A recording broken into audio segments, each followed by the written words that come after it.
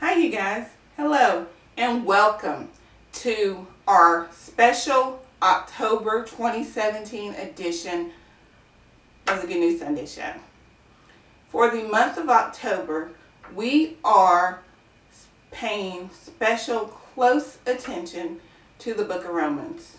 And what we are doing for the month of October is we are reading through the book of Romans.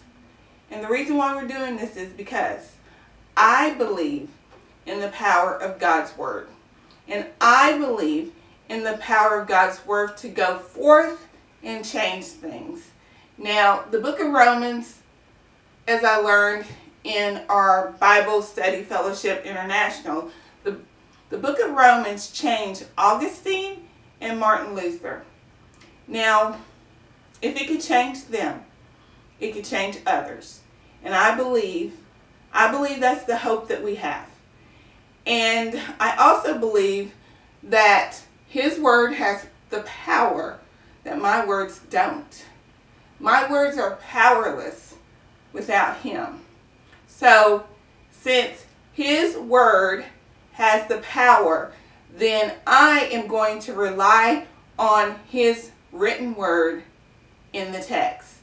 And we are reading the King James Version of the book of Romans. And yesterday, we read the very first 17 verses in the first chapter of the book of Romans. And today, we are going to finish chapter 1 of the book of Romans. So, without further delay, I will read to the best of my ability the second part of the book of Romans. Verses 18 through verses 32. For the wrath of God is revealed from heaven against all ungodliness and unrighteousness of men who hold the truth in unrighteousness, because that which may be known of God is manifest in them, for God hath shewed it unto them. For the invisible things of Him from the creation of the world are clearly seen, being understood by the things that are made, even His eternal power and Godhead, so that they are without excuse. Because that when they knew God, they glorified Him not as God, neither were they thankful, but became vain in their imaginations, and their foolish heart was darkened. Professing themselves to be wise, they became fools, and changed the glory of the uncorruptible God into an image made like to corruptible man, and to birds and four-footed beasts, and to creeping things. Wherefore God also gave them up to uncleanliness through the lust of their own hearts, to dishonor their own bodies between themselves, who changed the truth of God into a lie, and worshipped and served the creature more than the Creator, who is blessed forever. Amen.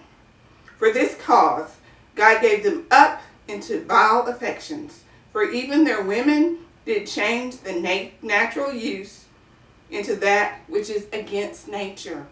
And likewise also the men, leaving the natural use of the woman, burn in their lust one toward another, men with men, working that which is unseemly, and receiving in themselves that recompense of their error which was meet. And even as they did not like to retain God in their knowledge, God gave them over to a reprobate mind to do those things which are not convenient, being filled with all unrighteousness, fornication, wickedness, covetousness, maliciousness, full of envy, murder, debate, deceit,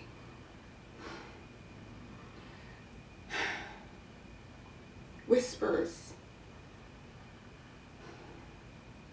backbiters, haters of God, despiteful, proud, boasters, inventors of evil things, disobedient to parents, without understanding, covenant breakers, without natural affection, implacable, unmerciful, who knowing the judgment of God, that they which commit such things are worthy of death, not only do the same, but have pleasure in them that do them. That is the final verses of chapter 1, book of Romans, which is Paul's letter to people he had never met. And it's hard stuff, y'all. This is hard stuff in God's Word.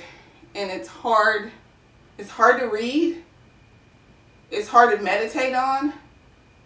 And it's hard to look in the mirror at ourselves with these words in our hearts. We studied in Bible Study Fellowship last week. We studied chapter 1. And I thought that was hard. But this week, we studied chapter 2. And man, y'all, it's even harder than chapter 1. So, it's about our hearts. It's all about our hearts and God's heart. And the good news is that we still have time.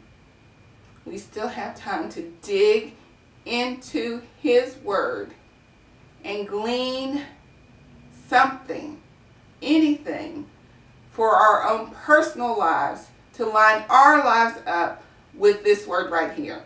Not the word of other people. And I'm a writer, so that's hard to say too. But with this word right here. This is His complete love letter to us. And He longs for us to be obedient.